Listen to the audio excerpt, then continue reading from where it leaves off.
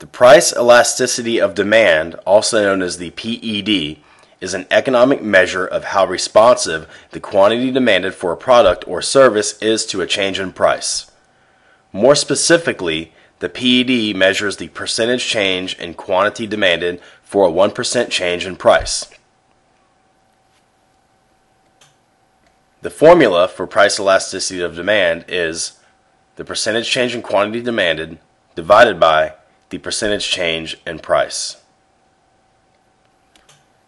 We also have the arc price elasticity of demand.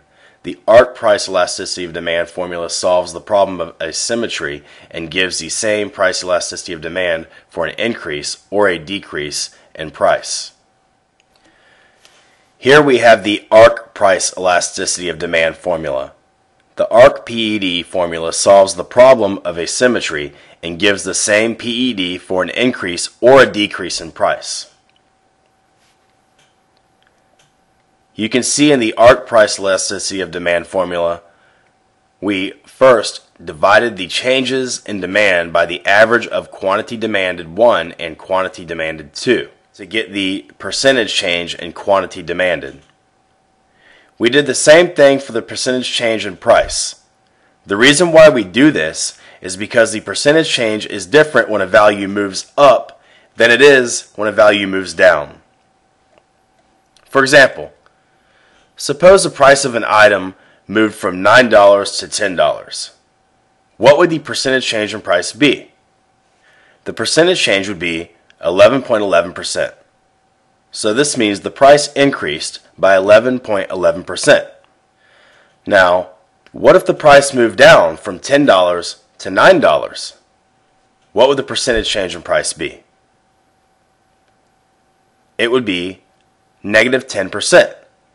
So the price changed negative 10%. Obviously, if we plug these numbers into the price elasticity of demand formula, we get a different PED for the same unit increase or decrease in price. To solve this problem, we can use the midpoint formula instead. The midpoint formula is the average of both prices. So what we do is we take the price 2 minus price 1, and then we divide it by price 2 plus price 1 divided by 2, which is the average of both prices. So by using the midpoint formula in the price elasticity of demand formula, you can see that the percentage change is the same whether the price moves up or it moves down.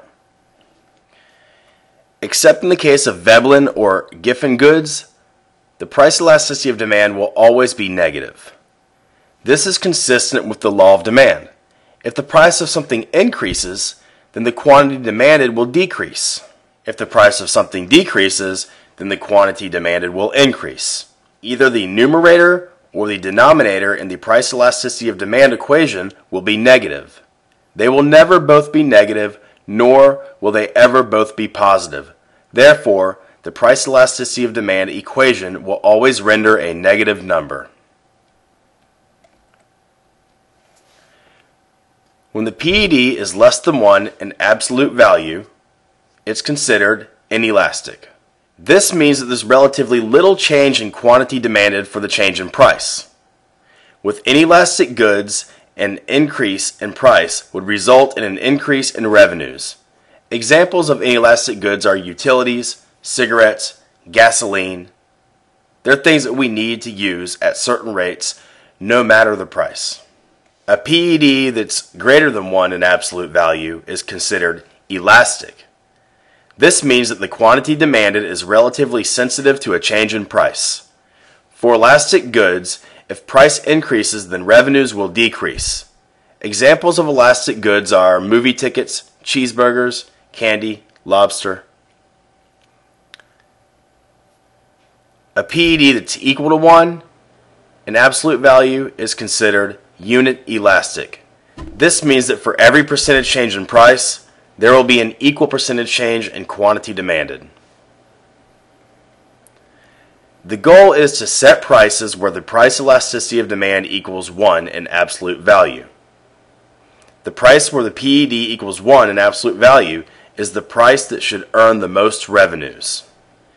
The PED of a product is not constant and becomes less accurate with larger changes in price. For example, if gas, which is inelastic, rose by 50 cents per gallon, there may not be a significant change in demand. However, if the price per gallon rose by $4, there would obviously be a significant change in demand, and drivers would either not want to spend the money or they simply would not have the money to afford gas at such expensive prices. Drivers would start finding cheaper alternative modes of transportation. They'd start taking buses, carpooling, riding bikes. Again, the goal for a seller is to find the price where PED equals 1. This is where revenues are maximized.